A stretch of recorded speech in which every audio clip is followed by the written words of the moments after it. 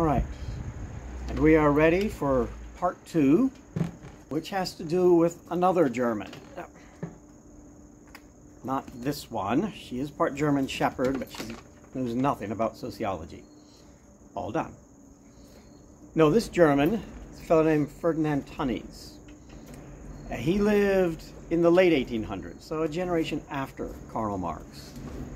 By this point, the Industrial Revolution is well underway.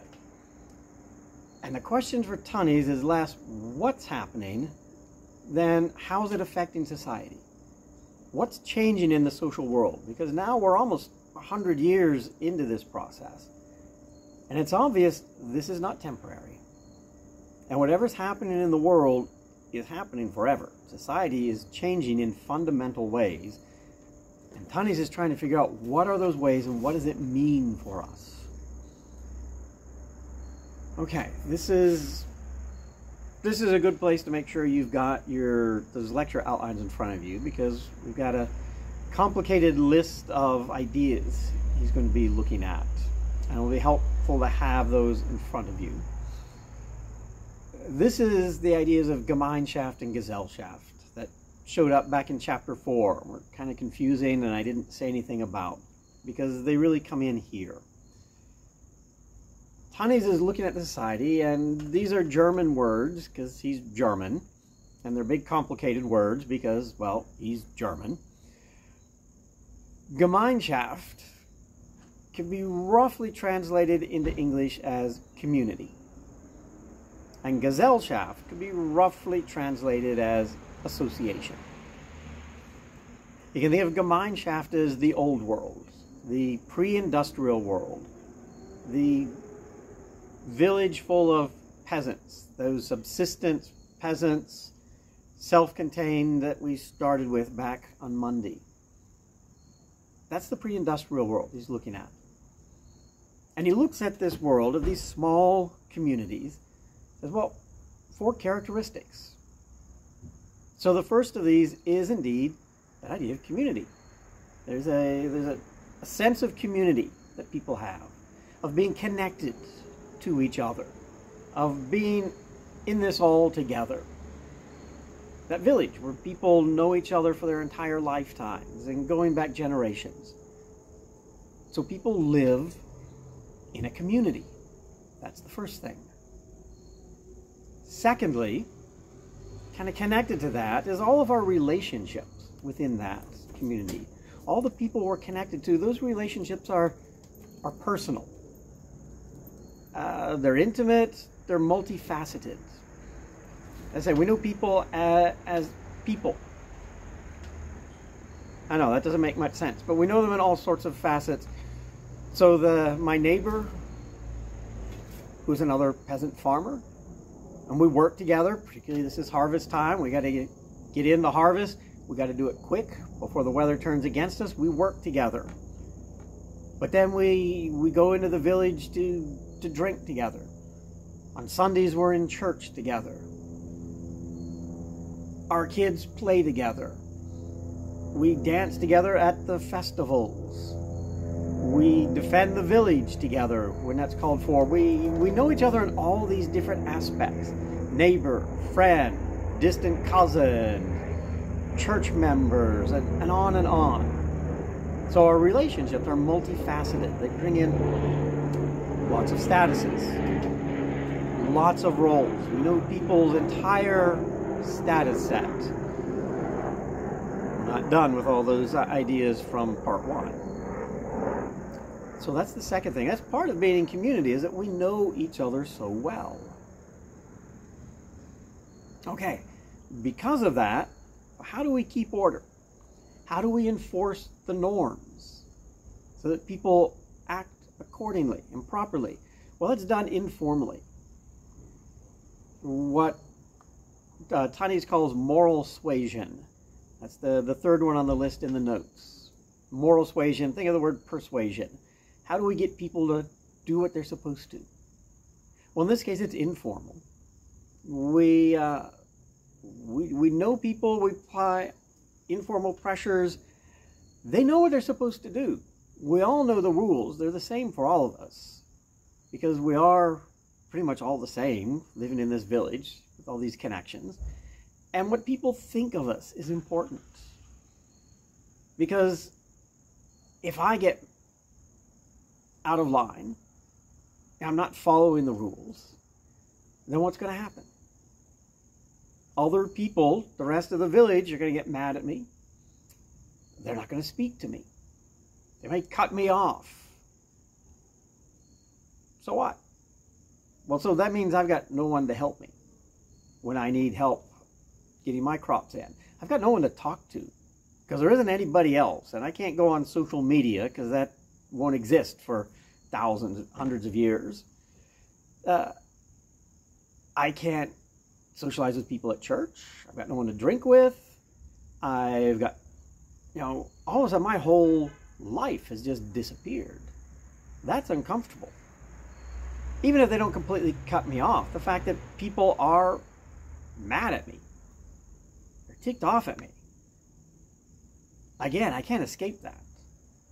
That's my whole world. I'm suffering these negative sanctions throughout, and so I want to avoid that. So I don't need people telling me what to do. I don't need a policeman watching me. My neighbors are doing that, and I want to fit in. I want to have a comfortable life. So enforcing the norms, enforcing the rules, that's done just with these informal mechanisms. We want to get along with the members of our community. We have to get along with the members of our community, or life's just unlivable. And all of that works because the fourth characteristic, people are all pretty much the same. These communities are very homogeneous, which just means the same. There's not a lot of differences. We're all peasant farmers. We're all growing the same crops. We're all following the same schedule. We're all using the same skills. There's little change. There's not new people moving in. There's not people moving out. Our farming life has not changed. It doesn't change very quickly. There's no culture lag here. The material culture changes very slowly. So we're doing things the way we've always done them. And everybody is the same. Homogeneous community. That's the old world. That's the pre-industrial peasant village. Gemeinschaft. Community. But then industrialization comes along. It throws all this up in the air. It disrupts these communities. Our peasants are leaving their peasant villages and going into the big city where they're becoming workers in communities numbering in the tens of thousands or even millions. And so we get this new form, this Gesellschaft, association. And it is pretty much just the opposite. So again, if you're looking at your notes, like the next column is just the mirror image of the first things that I laid out. So, little sense of community. We don't know our neighbors. We have no connections to them. Think of living in a big apartment building. You don't know the people on either side. You don't know the people down the street. You have little connections to them. So there's little sense of community, of connection. Our relationships, that was this one. Relationships are task-oriented, not personal. Or to put it in language from earlier in the semester, we just deal with people with one status, one of their roles, not the whole status set.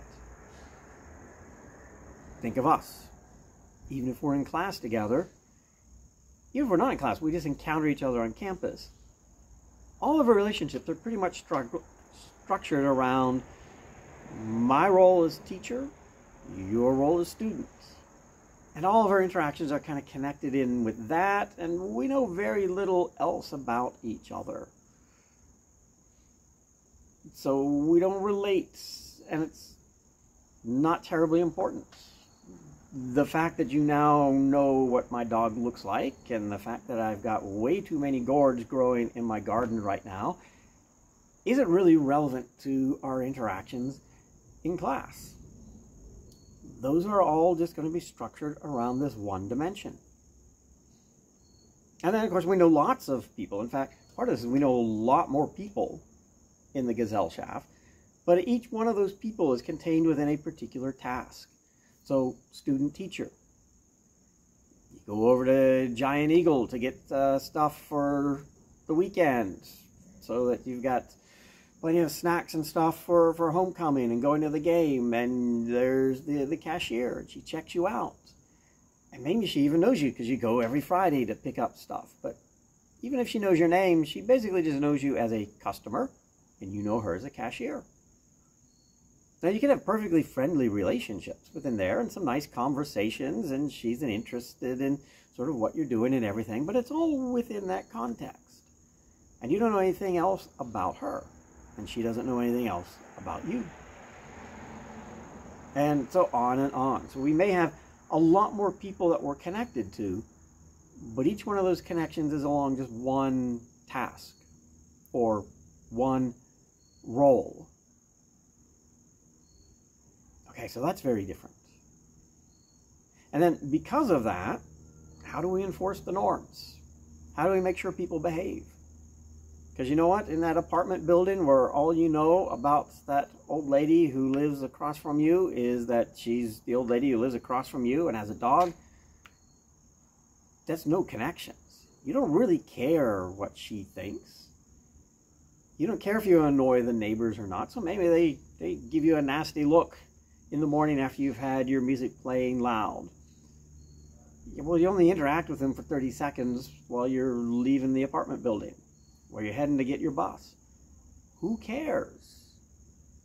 You don't have this web of different relations that you got to get along with these people throughout the day in all kinds of different roles and contexts. No, it's just the neighbor that you see in the elevator, and that's it. She's just the lady who checks you out at Giant Eagle. I'm just your teacher. Opinions don't carry as much weight. That informal mechanisms, yeah, they don't carry much weight. So instead, we got to rely upon formal mechanisms of control. Police, courts.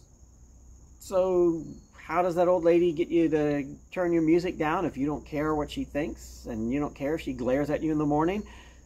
Well, she calls the police, and they show up and say, noise ordinance says you gotta turn it down.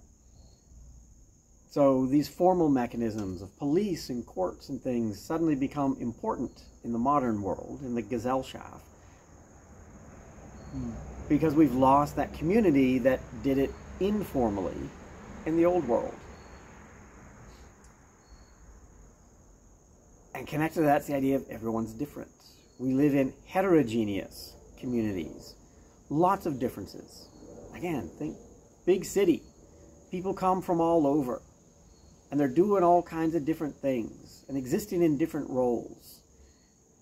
And there's lots of change. That old lady, she's going to move out in a year or two. You're going to move. You're going to get another job. You're going to have another set of roles. And those are going to change over time. You're going to leave student behind, and you're going to become junior accountants, and you're going to get bored with that and go to law school and be a lawyer, and you're going to get married and have kids and coach soccer until you get bored with soccer and they grow up and you do something else. Change, different communities, different people. So very heterogeneous, very mixing, and that also kind of undermines this sense of community that was at the heart of the Gemeinschaft. We don't know those people really well because they're so different from us. In the Gemeinschaft, we knew pretty much what those people were like because they were like us and things didn't change much. So for Tonnies, the social world is changing irrevocably and fundamentally from this community where we're all connected to this abstract, this association, this Gesellschaft, where it's all these strangers. You can tell from the language and the way I've been describing it that Tonnies doesn't necessarily think this is a good change. It's not that he's recommending it and saying we should change in this way. That's not what of theory is about. It's not what should happen, but what is happening. It's an explanation. He said, like it or not, industrialization is changing the very fabric, the very nature of the social world that we live in these important ways, and we need to understand what they are, because like it or not, we're losing this valuable sense of community, these connections, and we're going to this other thing with all of its cold association. It's right there in the words. But like it or not, it's coming. Or actually, he says, like it or not, it's here. It's developing. So that's Gemeinschaft and Gesellschaft. Ways in which the social world is changing. But is it necessarily a bad thing? I mean, Tonnies thinks it is. There's Tonnies' judgment. We're losing something important. We're losing community and replacing it with this other thing. But of course, what he's done is both analyze the change, and then he's put a value judgment on it. Could we look at it another way? Well, somebody did. That's our last video. So, how else can we look at this?